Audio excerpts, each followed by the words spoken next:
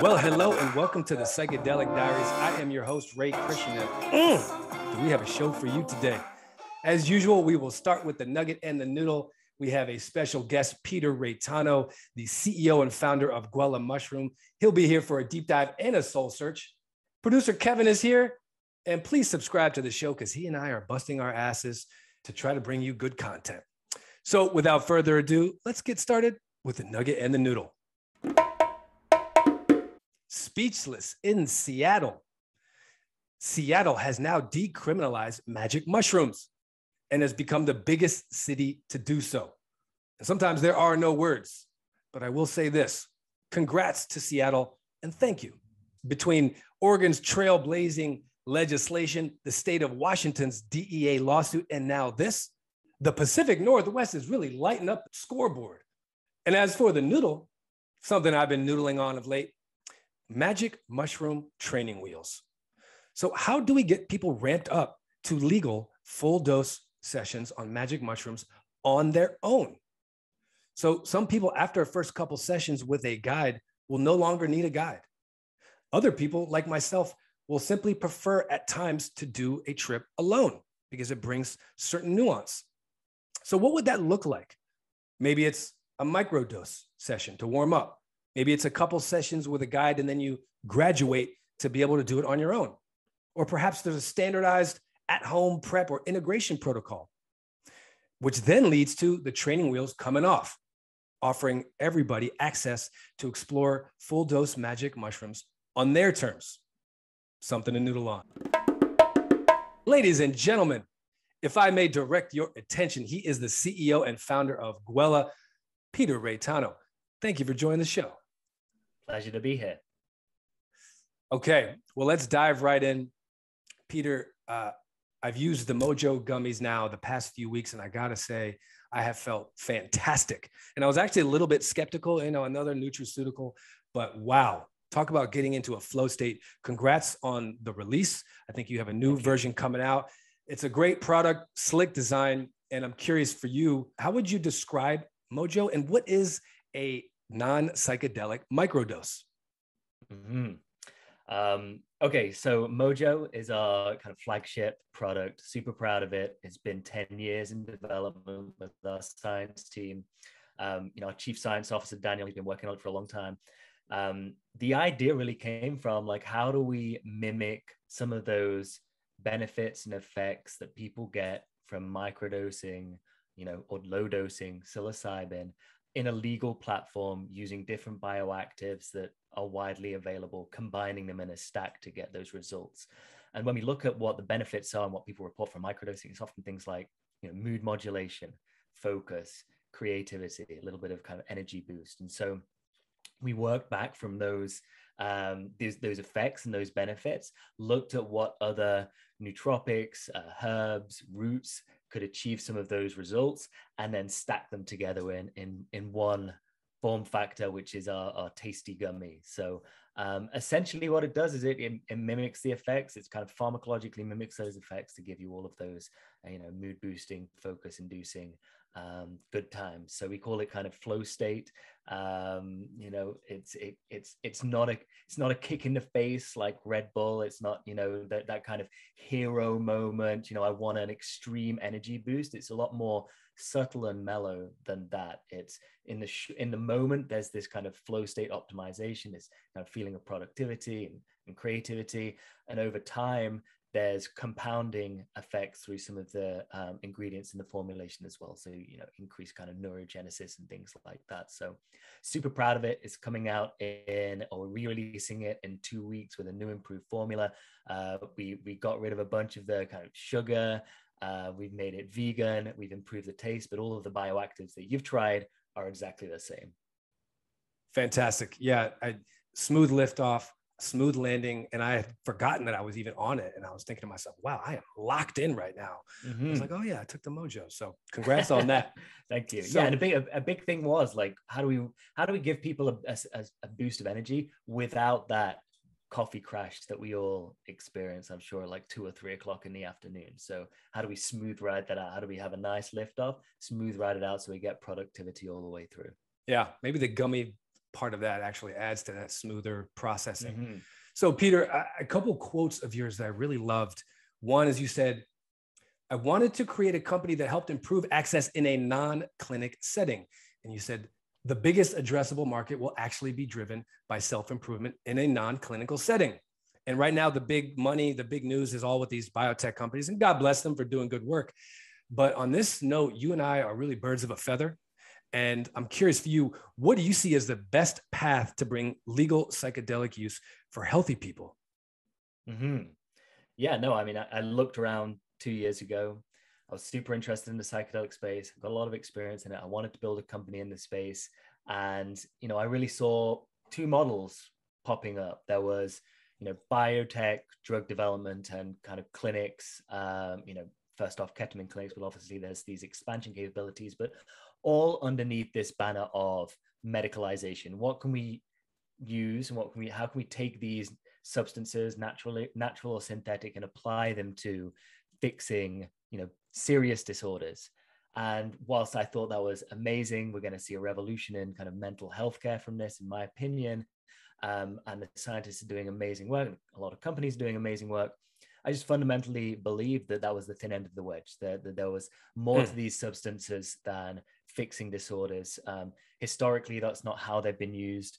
I like to say people didn't go to Eleusis to fix a cluster headache. They went to transform and have profound life-changing experiences. And that's how, most people interact with these substances. That's how most people I know interact with them. They take them to, have a sense of, explore their consciousness, have an amazing experience, whatever it is.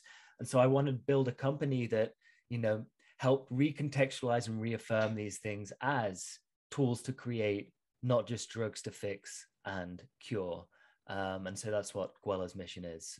We want to improve access, enable people to use these substances, safely, responsibly, intentionally, but outside of just, the clinical system, this kind of Western clinical modality.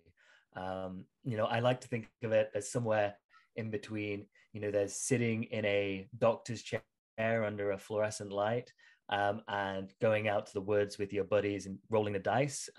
Somewhere in the middle is where Gwella operates, where we're trying to build tools to enable people to, get the most out of them in a safe and effective way, but, not just for fixing a disorder and not having to go to just, the pharmaceutical or clinical route.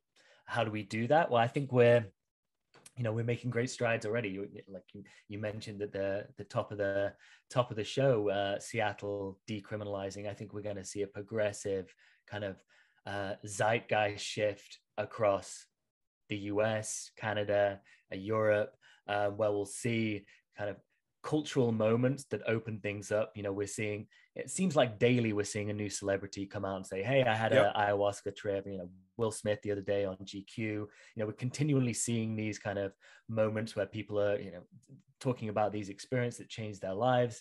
I think that helps, the kind of coverage in the New York Times, all of these kind of cultural things kind of popping up, and we'll start to see more and more decriminalization and more liberalization. And obviously there's a bunch of on the ground movements. We're seeing top down movements from pharma companies putting pressure on for, what they want to do. And so, we just have to keep banging that drum. We have to keep banging the drum of, people should have access to these tools, and the absolute hubris of governments thinking that they can make plants illegal is outrageous in 2021. And so, we have to keep on with that message. And I think as we see a different demographic, shift up with different views and, more open-minded about this thing, we'll see policies around the world change. Well put. And I totally agree. I think the key word is access.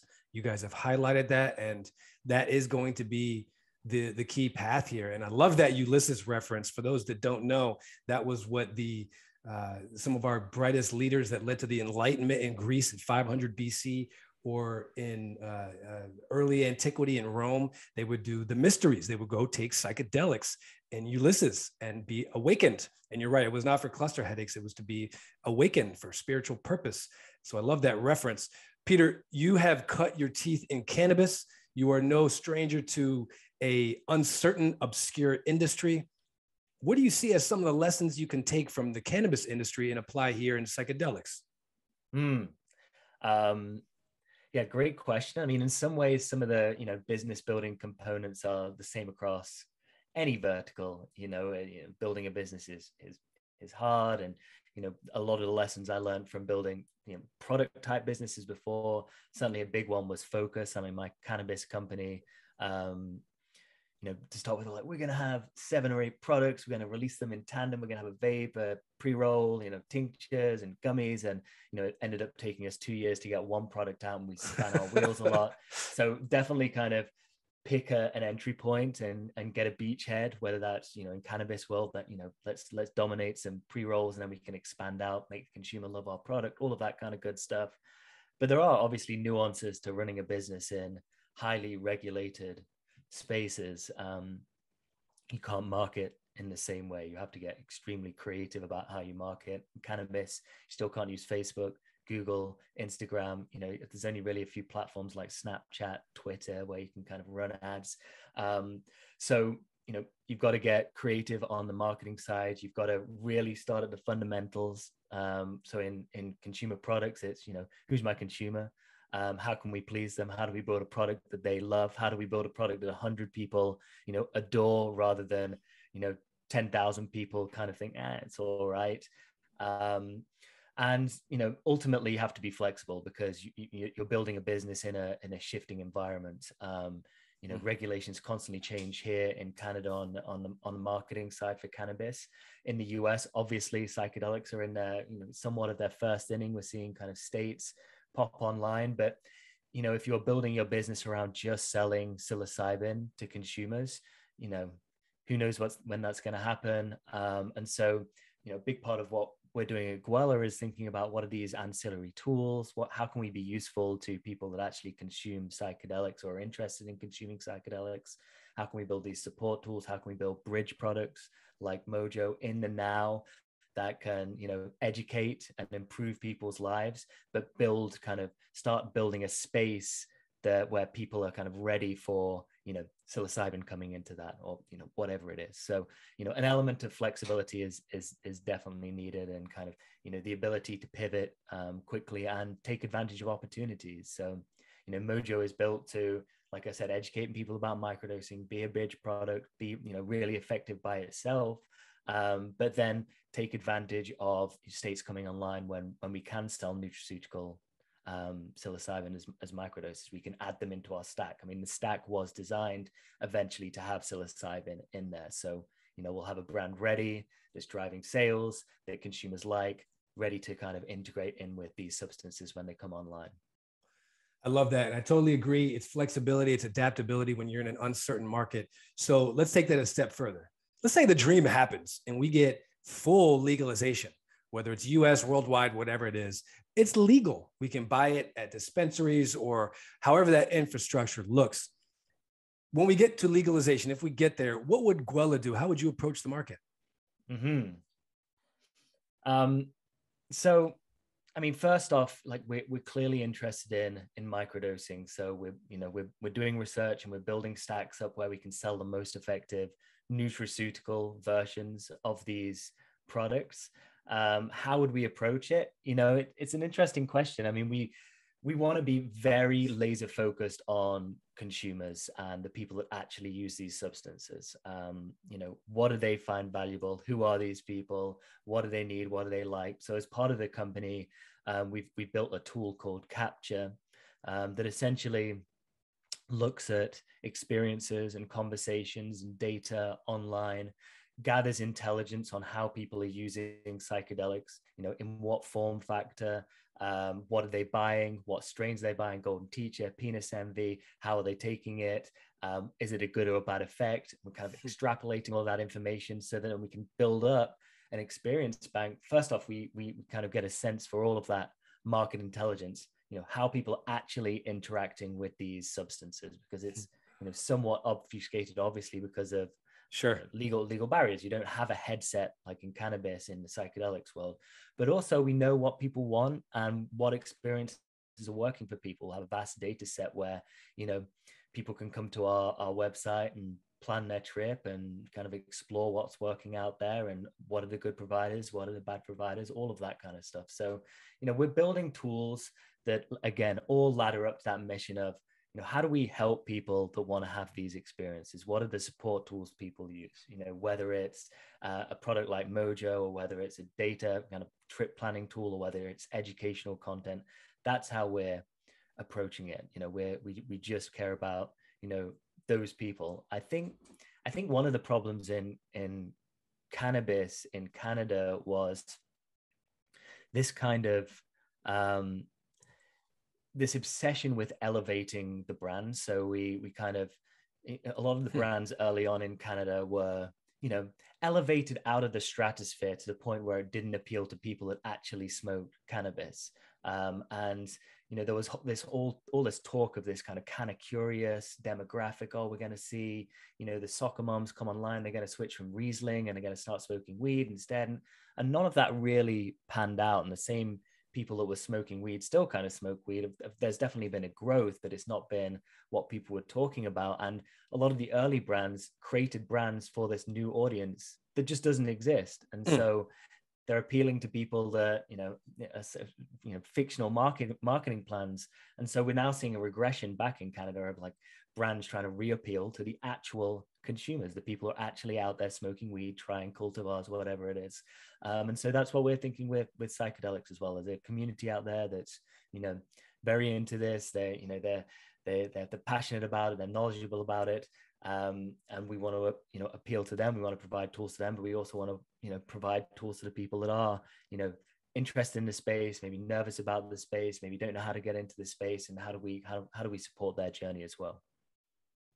That's fantastic. Well put. And I love this concept of focus. It's one of my old mentors used to say, if you have many focuses, you have no focus. So I appreciate that. And I think what you guys are doing, this widespread intentional use concept, that's when I first saw your website. I was like, yes, these guys get it.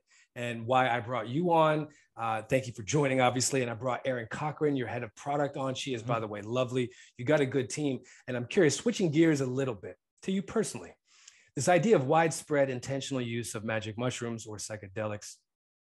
For me, I had some recreational experiences that I think really opened me up to now being more of an intentional user. I'm thankful for those experiences. And I don't think recreational experiences should be demonized at all, because I was 18, 19 when I first tried it. And you are a mushroom nerd, as you said. And personally, I've been growing lion's mane mushroom and some other mycelium of late. But for you, Peter, as you look at the full scope of your journey on psychedelics, what are 3 highlights? I mean, the biggest one for me has to be when I first encountered them. I mean, in the UK growing up, psilocybin was legal. You could go into a store and you could buy a pouch of non-dried mushrooms. Really? From a head shop essentially. So, and there was a brief window of time where you could do this. The UK has historically had this really interesting kind of relationship with various different types of drugs and legal highs and things like that. They were quite accessible when we were younger. And psilocybin, we tried weed, big fans, around the 15, 16 mark, got into musicals, that kind of usual stuff, tried weed. And then the next kind of stage for us was, okay, let's see what these psychedelics are. And you'd go in and buy these pouches from the head shop, and they were, I wish I knew the weight, but they were significant doses. So we would, go into the woods, take them, and we would have 8-9 hour long trips. And, I remember the first time very distinctly going out there. One of my friends had already tried them. I was with 2 other friends, and I ate them, felt the usual nausea. But then at about the 40-45 minute mark, I had that rush of euphoria, that love. And I'd never taken any other type of drugs before. So there was no MDMA reference or anything like that. But that was purely a kind of, an MDMA style rush that I felt, this kind of pure empathy and love. And I remember walking off from my friends, kind of touching the leaves and just rolling about in the grass. This was in a forest near my village where I grew up, which was very everything you'd imagine about an English countryside, kind of Jane Austen, rolling hills. And it's funny that the thing that I remember most from that trip was just thinking like, oh man, I need to tell people about this. This is incredible. Like more people need to know about this like feeling. And the first person I wanted to call was my mum. So I tried to get my like Nokia 3210 or whatever it was out and like dialing my mum. And thankfully my friend that had done it before stopped me from calling my mum high on mushrooms. But I desperately wanted to tell people. And then, you know, all of the rest of the trip was visualizations, looking at things, you know, being intrigued by things, sensory, drinking water, kind of like it blew my mind that this level of consciousness existed. There was no frame of reference for me and that feeling of love. I do also remember though having like distinct periods of anxiety, you know, I would say mild kind of terror, no tools to deal with it, you know, anxiety coming off it. And I actually have that with most of my trips. I tend to have like a sine wave of experiences. It's never like this is completely bliss or this is completely terrible. It's generally a bit of a mix. But now I've got tools to deal with that mix. At the time, I really didn't. But the overwhelming kind of feeling was this was incredible. I need to tell people. I never knew this existed. And you know, what's next kind of thing. And then, that was the first trip gone. Go ahead, please. No, I was going to say, and on the second or third trip, I think, and this is all still aside from that, we didn't have anything else really. Acid and things like that came a lot later. But I remember on the second or third trip, I remember having a very transformational experience where, and this is a lot for a 16-year-old, I think, but like it was, you know, I could be a little bit of a douche when I was younger, quite arrogant. I wouldn't say I wasn't a bully. My friends and I weren't bullies, but smart ass. Yeah, smart ass, cocky. I could be quite mean. I don't think looking back, I wasn't proud over, you know, if somebody was being piled on in school, I certainly wasn't the guy to come over and be like, yo, stop, we should protect this, you know, other human. I was there kind of joining in with that stuff, you know, largely to fit in, but also, you know, I probably enjoyed being a bit mean. And I remember one experience tripping where I literally felt the nastiness that I was projecting on other people. I felt it, like I was throwing it at people in my trip and I was feeling it right back. So like I was the victim of my own bullying. And wow. I distinctly remember coming out of that and, you know, thinking about how I behave with people like on the school bus or whatever it is, like, oh man, I can be a complete jerk. And so, like, you know, I wouldn't say I'm completely rid of that, you know, ego driven like side, but it definitely helped frame it, contextualize it, and help me improve it. And I can only imagine if I had, you know, the tools now that I did then, like to integrate that experience a little bit more and think about it and maybe, you know, have a series and kind of reflect on it. Like that also blew my mind, is the ability to kind of get in different mind frames and reflect on it profoundly. Not just, it's one thing to know like intellectually I can be a bit of a dick, but it's another thing to kind of feel that dickish behavior and that kind of that negativity. And so you know, I really did see the potential for change, personal change. You know, I wouldn't say at 16 I was like, yo, this is going to revolutionize the mental health industry in 20 years, but I saw like, oh, I can evolve. That's interesting. And it was at the same time as, you know, I'm sure a lot of 16, 17-year-olds are like, oh, you know, I'm interested in Buddhism and things like that. You know, all of that kind of stuff starts like rocking around in your head. You're trying to build the character that you'll eventually become. And I recognized in psychedelics this ability to evolve me. Peter, that is beautiful. Thank you for that share. And I also appreciate the mention of some mild terror. And you also did not use a word that I think we should get rid of, or a phrase, bad trip. I'm of the belief that there are no bad trips. There are deep cleanings, or there are mirrors that get held up right in front of you. And sometimes it's not pleasant. It's like if you don't go to the dentist for 10 years, it's going to hurt. If you don't clean the house for 3 years, you're going to have to really roll up the sleeves. And I think the same thing applies with psychedelics. And that idea of feeling your own bullying as it kind of boomeranged back at you, I think that does get to the crux of what this can do for society and can do for the world, really, where you start to see your own impact and the world you're creating and the effect your words have. And one other thought, as you said, it's still maybe a little bit of a dick at times. I am too. And I think at the end of the day, there are times where you need to be disagreeable. And so I appreciate that share. I don't know how many good stories like that you have in the well, but my next question is a little bit more of the profound experience, or maybe the mystical experience. I had one, Peter, where it was a blue light, and it was this blue ultralight beam where it was everything and it was nothing. It was all of existence somehow, this blue light. And I saw it, I was aware of it, but I also was the blue light. And as I emerged from that experience, I remember thinking, that was nirvana. I felt it and I understand it. And it's tough to describe. Obviously, these things are ineffable, but I felt like I understood oneness of the universe and this non-duality. And to this day, that feeling, that sensation of being that blue light and seeing the vastness, the impossible vastness of it, but at the same time being it, it affects me still to this day.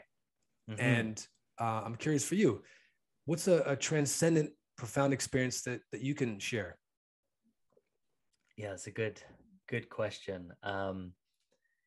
It's, I've definitely had touches of that in my kind of psychedelic experiences. I do remember there was one weird trip that actually it wasn't the best. It was probably more down than up for me, but there was a couple of moments that I reflect back on. And one, I went to the bathroom and looked at myself, which we all know probably not the best idea, but I remember like having this visualization of me as, I don't know if you remember in the chemistry books, there was like this diagram of an atom. There's like an atom inside, and then there's kind of different levels of it or whatever. And I remember seeing like deflating down to me as an atom and feeling like pain and angst, and then inflating back up to like the fullness. It was super weird. I've never been able to put my finger on it, but it was like, it was clear that I was like, you're alone, you're together, you're alone, you're together. It was like this weird like heartbeat of like showing me where paradox. The paradox of it all. It was weird and scary, but I reflect back on that like it was quite moving. I mean, not to get like too woo woo about things, but I genuinely think that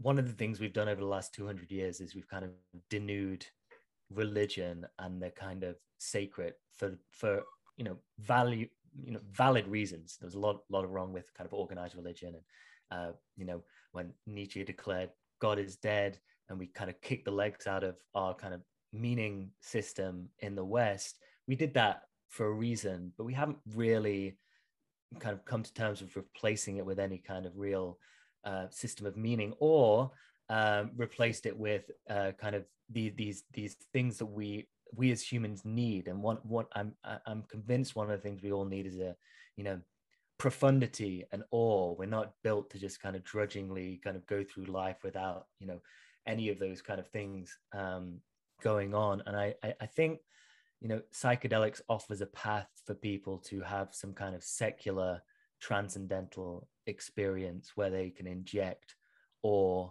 and power into their lives, and we can kind of reject all of the dogma of religion and kind of lean into these kind of transformative sides without, like I said, being carried away with the rest of the stuff that we rejected for good reason. And I'm not saying psychedelics are going to be a new religion or anything like that, or but it definitely is a tool. Could be a tool for spirituality. I think it is a tool for spirituality. It's a tool, it's a lever that we can pull to inject that much needed sense of awe and connectivity. Yes. I think when I think about two major problems that we have in society. We're kind of on one end, you know, we're hyper atomized, we're disconnected, we live in an individualistic kind of society. In some ways that's great, but in other ways, you know, we don't have the communities that we once had. We don't have these kind of connection points. We're more tribalistic politically than we ever have been. We've got social media kind of dividing us.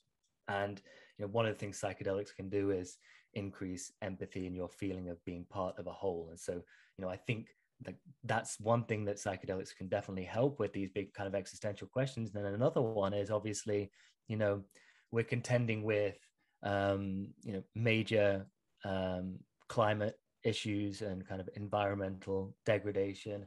And we really have no way of shocking people out of their malaise. You know, we're all the same. We don't recycle enough. We don't, you know, we don't consume. We know we should be consuming better. We don't. We put, you know, most people know they want to buy, like, I don't know, farm raised eggs, but they go for the cheaper option. Like we don't make these right decisions. But one of the things psychedelics can do as well is create this kind of sense of biophilia, connection to nature, love for nature. And so, you know, there are obviously other routes to this, you know, but these are like catalytic tools that can get people there a lot faster. You know, Sure. I think meditation and breathing is a great tool for kind of, you know, having a sense of connectedness and, you know, altering your state of consciousness. But, you know, can we afford people, you know, needing 15 years to get to that place? Psychedelics is like a shortcut almost. I really like what you just said, and this biophilia term. I hadn't heard that before, but I know where you're going with that. And I think when you get two people that have gone through the experience and they see what it can do to yourself, to your own sense of purpose and empathy, you can also start to see the impact it could have on the species, on the globe. And it's like there's no upper bound to what is possible if we have many people that are adopting these substances, having these experiences, and feeling this connection to the whole. So, Peter, that was brilliantly put. Thank you for that. We got to switch over to the soul search.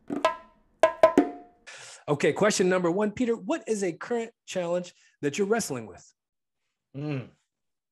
How to get my 7-month-old baby to sleep through the night. So if you solve that one, you're really going to be a millionaire. Yeah. Okay, question number two, Peter. Who is the one person that's had the greatest impact on your career? Mark Williamson. He took the time to walk me through a plan. He didn't have to put that plan together, but he you know, he did, and it was somebody taking the time and being like, "Oh, you can do better." And this, the wake up call, kind of like a shock for me. Mm-hmm. Yeah, that's a great call out, Mark Williamson. Yeah, that type of stuff. It's hard to give hard hitting feedback, and for him to do that, that's a great share. Thank you for that. Okay, question number three, Peter. This one will take some imagination, but Peter from the year 2031 is all of a sudden zapped into today. So future Peter from 10 years into the future is here. In 10 seconds or less, what do you think he would tell you?